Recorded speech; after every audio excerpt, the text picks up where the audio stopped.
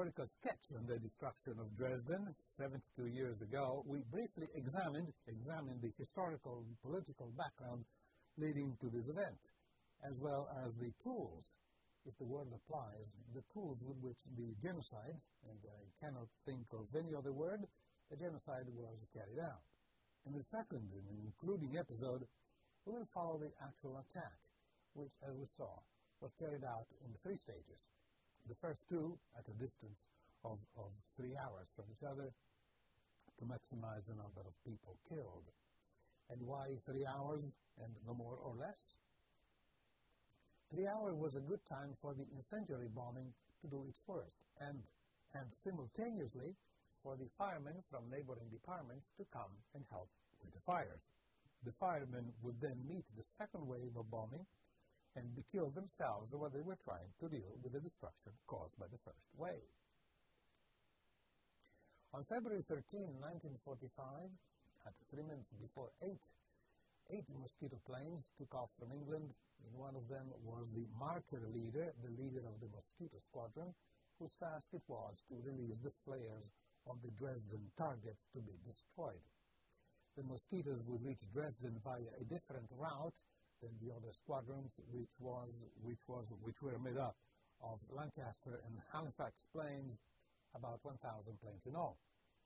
At 9:49 p.m., one of the mosquitoes picked up the low-run signal that enabled top pilots to locate where they were in Germany. It was from the previous episode. They were 50 miles away from Dresden, and now they knew how to direct themselves toward the target. In the meantime, one of the Lancasters had reached Dresden via another route and had dropped a green flare over the bend in the river Elbe detected by radar, very noticeable landmark. Both Lancasters and mosquitoes dropped flares, but the mosquitoes flew at a lower altitude and would be more accurate in their target individuation. The main reference target for the Dresden attack was the stadium, and that's where the first mosquitoes flare were directed. Soon the Allied squadrons were to discover that Dresden was undefended. And this, as mentioned in the previous episode, was due to a combination of fatal coincidences. The German defense system was quite well organized, but this was the very end of the war. All the facilities producing synthetic fuel were constantly bombed, and there was a fuel shortage. And that directive had arrived from Berlin, to restrict the operation of the night fighters. The center had detected the first 244 bombers in the German skies, but we're wondering where the other 750 will be flying towards what, where. A squadron of German night fighters were on the tarmac at an airfield about 6 miles north of Dresden, but the field commander could not get in touch with Berlin-Döberitz. Eventually, at 9:55 p.m., the order came from the German Operations Center to scramble the night fighters, but it was too late. And only a total of 27 night fighters were available against a flying squadron army of 1,000 bombers. The mosquitoes were already on the city, dropping flares. It was an old city. We could perhaps call it the Florence of Saxony, a center of beautiful architecture and culture. The marker leader of the mosquitoes was surprised to see no searchlight and no flak fired, and he realized that the city was undefended. To add to the confusion of the German defenses took the mosquitoes that they arrived from the direction of Chemnitz. They took them for the Lancaster bombers that came from the direction of another place called Riesa.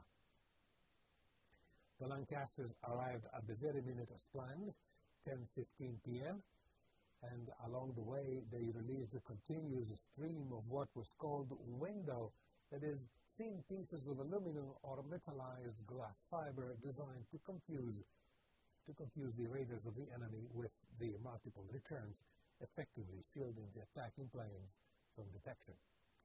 And now begun the apocalypse. The Dresden citizens had by now descended into the cellars and protected bunkers below their houses, some of which were up to 1,000 years old. In Germany, during an impending air attack, the broadcast was interrupted and substituted by a ticking clock. At 10:09, the ticking clock was interrupted by a voice saying, "Achtung, Achtung." The first wave of the large enemy bombers formation had changed course and are now close to the city boundaries. Go at once to your basement and cellars.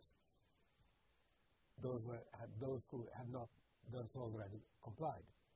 The master bomber in his own Mosquito instructed the first of the 100-plus Lancasters to lower their altitude to below a thin cloud layer to aim the bombs more accurately.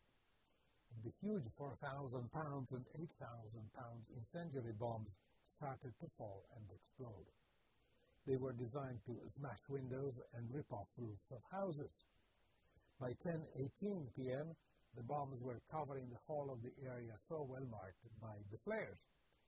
And the marker bomber was advising the last group of incoming Lancasters to be sure to pick out the red glow of the flares.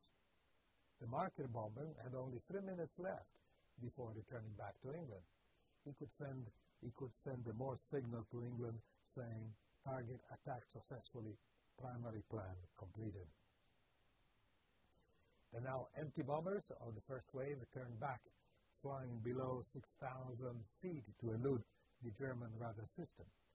They climbed back to 15,000 feet after Strasbourg, and in the meantime, the second bombing wave was arriving from England, crossing the front lines 20 miles north of Luxembourg.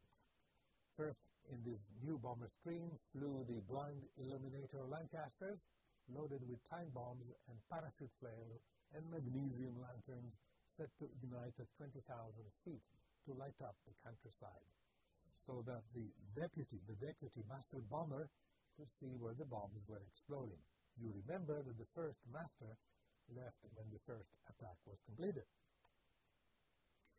During the pre-action briefing of the second attack, some airmen were told that they would be destroying the Gestapo headquarters in Dresden. Others were told that they would destroy a vital ammunition plant, and yet others were told that they would destroy a large poison gas plant. Needless to say, this was fake news. They were also told that the raid on Dresden was intended to help the Red Army, and some airmen asked, logically, why the Red Army itself did not conduct the raid, because they were only 80 miles away, instead of more than 1,000 miles from the target. Furthermore, most did not know that Dresden, beside the local population, had several 100,000 refugees and about 27,000 prisoners of war. These questions will remain forever unanswered why it happened. Officially, as I said in the first episode, the general idea, kept secret, was to kill as many civilians as possible to sap the morale of those who survived. The purpose of the second raid, anyway, was to spread the fires as much as possible and to prevent any firemen to attempt to extinguish the fire started during the first wave of bombing. Many of the Lancasters in the second wave carried 4,000 pounds high-explosive bombs and as many as 750 pound clusters of incendiaries which they could stow in the plane.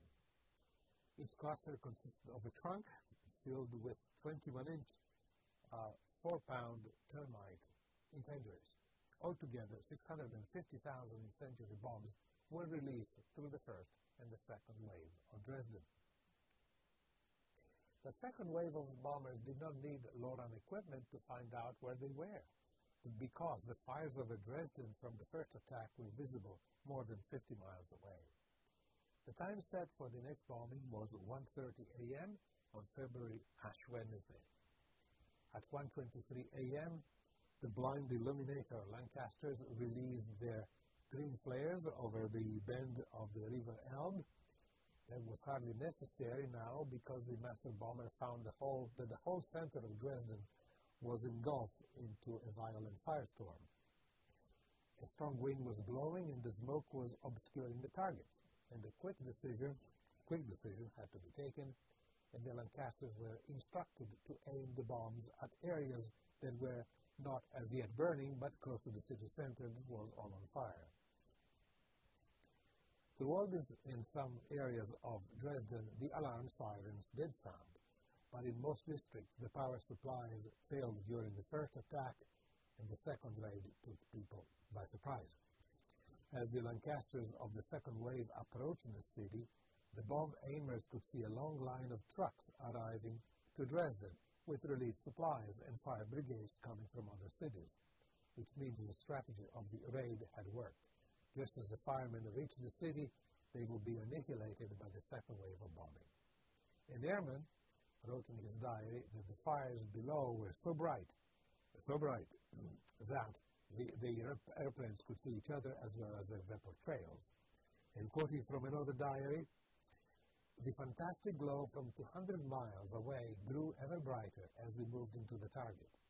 At 20,000 feet, we could see details in the unearthly blaze that had never been visible before.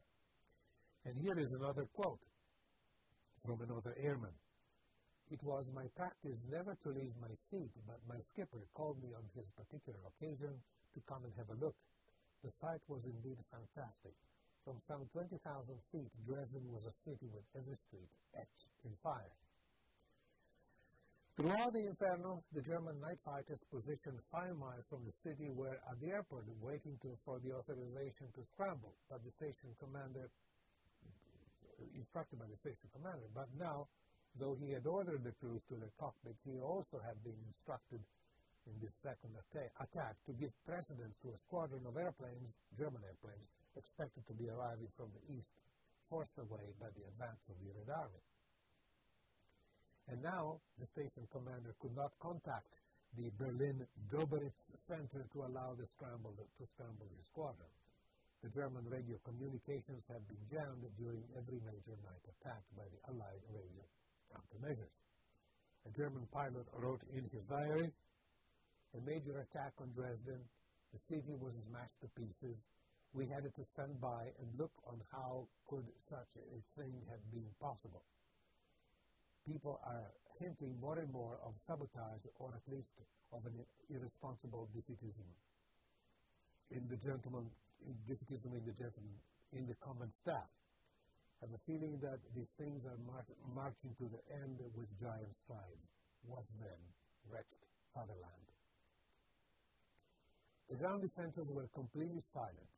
For 10 minutes, a Lancaster equipped with cameras circled the target, filming the whole scene. Now stored, all these films are stored in the archive of the Imperial War Museum in England. One of the airmen in the last Lancaster who arrived at the scene wrote, there was a sea of fire covering, in my estimation, 40 square miles. The heat striking out from the furnace below could be felt in my cockpit. The sky was vivid in hues of scarlet and white, and the light inside the aircraft was that of a merry autumn sunset. We were so aghast of the hostile blaze that although alone over the city, we moved around in the standoff position for several minutes before turning for home, quite subdued by the city on fire from end to end.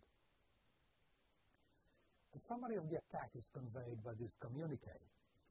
Last night, Bomber Command dispatched 1,400 aircraft. The main objective was Dresden. Message ends. But that was not the end. A new force of American bombers was already lifting into the air from England. It would arrive in daylight. The principal target was for the now 1,350 U.S. flying fortresses and liberators was Dresden once again. However, this last attack was not as successful as the previous one, in part due to the worsening weather. Also, one of the squadrons made up of 40 bombers each, thought they were bombing Dresden, but instead they were bombing Prague, which in Czechoslovakia, where they inflicted considerable damage. But another 300-plus bombers delivered a further 771 tons of bombs over the already twice-bombed city. Curiously, the Marshalling railway yards of Dresden, one of the officially primary targets, were not significantly damaged. In fact, The railway system at Dresden became operational within 3 days. Still, notwithstanding the imminent end of the war, Dresden was to suffer another large-scale attack at the end of the month. By this time, however, the Germans were better organized, and they sent in their jet fighters, Messerschmitt 220, which destroyed a good number of bombers before they reached Dresden. To give an idea of the devastation of Dresden, 1,600 acres were destroyed in one night, compared to just about 600 acres throughout the whole war for the city of London. That the intent of the whole operation was to kill people is clear, for example, from a directive sent to a group of bombers for the raid carried out the next day on the city of Chemnitz. Tonight, your target is to be Chemnitz. We are going there to attack the refugees who are gathering there, especially after last night's attack on Dresden. Your reason for going there tonight is to finish off any refugees who may have escaped from Dresden. Though the count of the dead, as we will see, became impossible, the most reliable number of victims for Dresden was 135,000. In this instance, Wikipedia is wrong.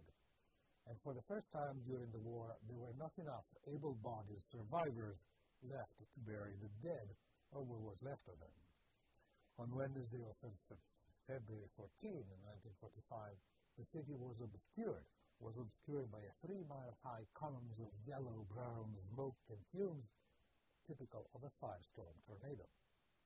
And all along the Elbe Valley started raining particles of smoldered clothing, paper bags, and all sorts of remains of personal effects. 15 miles from Dresden, a man found his garden littered with medical prescriptions and pill boxes that came from a pharmacy or a hospital. And as mentioned, a tornado-style column of fire developed where the temperature inside has been calculated to reach up to 1,000 degrees Celsius. The firestorm reached its peak during the 3 hours interval between the first two attacks. A railwayman near Postplatz saw a mother with a baby carriage being sucked through the street into the flames of a tornado. During the interval between the first two raids, people who had taken refuge in the cellars and basements could have technically come out and run towards the suburbs, but many, actually the majority, were scared to come out. Some of the bombs were timed to explode after the raid ended, and they did. Therefore, thousands died in the basement and cellars. They were torched by the heat or asphyxiated by the lack of oxygen or by carbon monoxide. The night of the attack was the last day of the carnival. Shrove Tuesday. People had gone to the movies, and many of the countless children killed in the attack were wearing carnival costume and masks. The flares and markers launched by the attacking squadrons centered on the stadium, which, as you see, is or was near the Grosser Garten, a big park comparable in size to Hyde Park in London. Many bombs fell into the park and even in the zoo. Directing the emergency Germany operations was General Erich Hampe, and as he reached the city, the way to the station was completely blocked, but the first living thing that he saw was a large llama that escaped from the zoo. Also in town, on the occasion of the carnival, was a well-known circle called Stravastani, which was hit by the bombs. 40 horses were incinerated. They brought them to the edge of the river Elbe, and for days, the vultures who had also escaped from the zoo were seen flying over the carcasses of the horses. Ironically, the attack on Dresden was officially launched to disrupt the railway traffic. If so, as I said, 3 days later, the railways out of Dresden were already operational. Incendiaries do not burn rails, and it is clear that the operation was intended to kill as many civilians as possible. General Hampe noted that if the Allies really wanted to disrupt railway traffic, they could have bombed the Marienbrücke Bridge and would have taken weeks to replace. The most gruesome aspect of the Dresden genocide was dealing with the 135,000 corpses. The Germans set up an office called Abteilung Tote, or Department of the Dead. In the end, the task proved impossible. In just a few hours, Dresden was converted from a fairy tale city into a heap of ash and charred corpses. Apart from the architectural and artistic treasures, on Fat Tuesday, the circus was going. Many cinemas were filled with crowds enjoying their own way the end of the carnival. Now everything was gone. Furthermore, the third raid by the Americans, including the Mustang fighters, instructed to fire on anything that moved, especially the lift tracks heading toward the city. They even strafed a road adjacent to the Grossergarten, called Tiergartenstrasse, where what remained of the famous Kreuzkirche choir, children's choir, tried to take refuge. The Abteilung Tode did what it could with German accuracy to attempt to identify the victims, at least those who carried some undestroyed personal documents. In that case, they assigned a serial number to the corpse, retrieved the documents, and stuck a skewer into the body carrying the same serial number they assigned to the victim. In many cases, people were actually fused to the asphalt as they were incinerated by the incendiaries. Accessing the cellars and the bunkers where victims had died by the hundreds became an incredibly gruesome task. At the beginning, there were not enough gloves available, as the supplies had been destroyed during the raids. Boots were also badly needed, and the rotting bodies had created a slime in the cellars, and we can imagine what it was like. Workers who had masks would continuously imbue with alcohol a sponge that they would put after the air filter in the mask. An indication of the heat generated by the bombs were the melted pots and pans discovered in some cellars in the center of the Oldstad, as it was called. One survivor wrote to his mother about seeing a mother and a child shriveled and charred into one piece and stuck rigidly to the asphalt. They had just been dug up. The child was underneath the mother, and all he could make up was his shape. An inspector of the German fire services wrote in his memoir that the genocide in Dresden fostered the suspicion that the Allies' intent was actually to destroy, to eliminate completely the German people. We talk about the Holocaust. And for one more time, writes this inspector, the event brought together the Germans and drove them into the arms of the Nazi propaganda. The world learned the immensity of the destruction and of the genocide from various sources, including a report written by a Swiss person living near Dresden, who described the scene for a Swiss newspaper, and the news quickly spread. Quoting from this article, he said, "The sight was so appalling that without a second glance, I decided not to pick up my way among the corpses. For this reason, I turned back and headed for the Grossergarten. But here it was even more appalling. Walking through the grounds, I could see torn-off arms and legs, mutilated torsos, and heads which had been wrenched off the bodies and rolled away.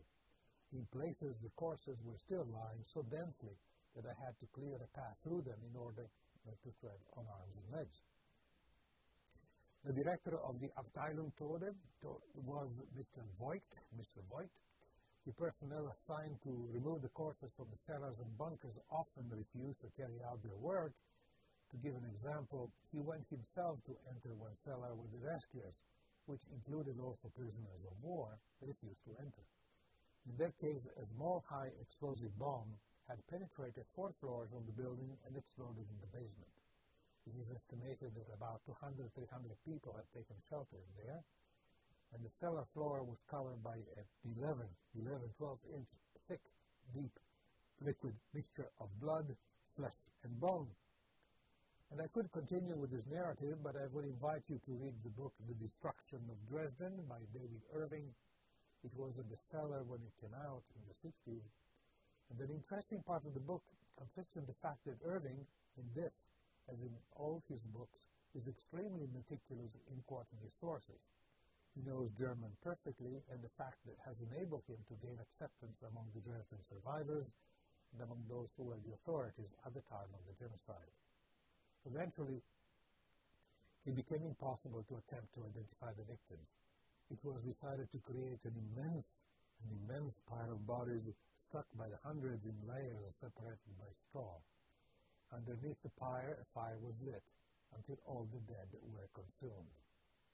There is an interesting aftermath to this apocalyptic event.